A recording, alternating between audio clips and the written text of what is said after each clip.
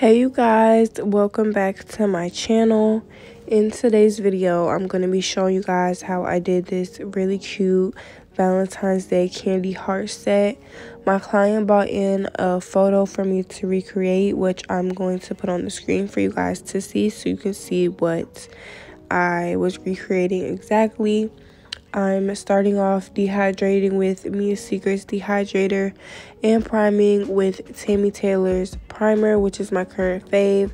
Then I'm going in with Valentino Beauty Pure's Glamorous Nude and NotPolish's Monomer, along with a NotPolish number 14 nail brush. I skipped prep for the video, so if you guys want to see all of the steps leading up to this one, go ahead and check out one of my other videos.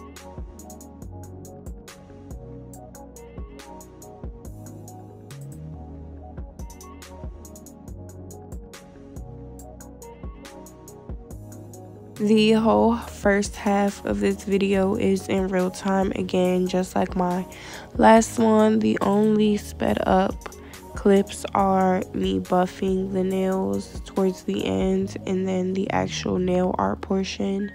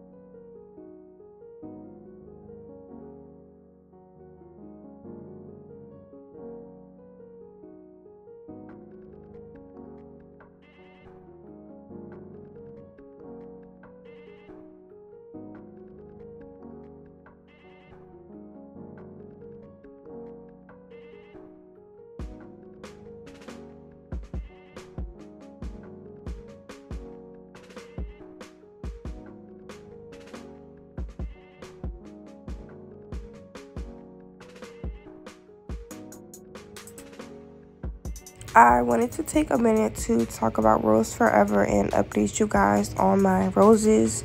So first, my update, the roses are doing great, especially to not require any maintenance at all. I have had them sitting in the nail room since I got them basically, and like in today's video I used them as a nail background and I use them for decor as well. And soon I'll be moving them to my room for actual decor once I'm done decorating. But they're doing great, and I just love that I don't have to do anything for them, because not gonna lie, I don't think I would be best at taking care of flowers or like real life plants, because every time I've gotten flowers gifted to me, they don't last, like they die on me. So I'm really liking these Rose Forever ones because you don't have to do anything and they look good as new. Rose Forever is having their biggest event of the year with up to 60% off. So make sure you guys take advantage of this time. Use my discount code SydneyAlexis so you guys can save $20 off on your purchase. I will have the link down below in the description box with my code along with on the screen. So make sure you guys stay tuned. Don't forget to take advantage of this opportunity. And again, these roses are great for decor, a gift to self, a gift for a loved one, nail background videos, and more.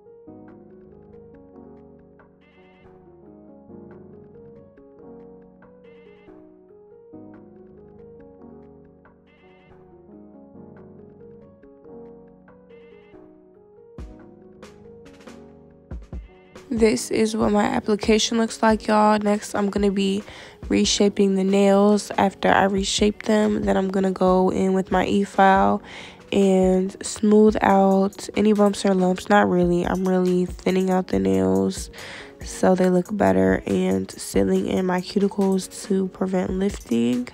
And then after that, I'm going to be buffing, which you guys are going to see right after this clip, because y'all know I don't film my e-filing process just because it's difficult to film.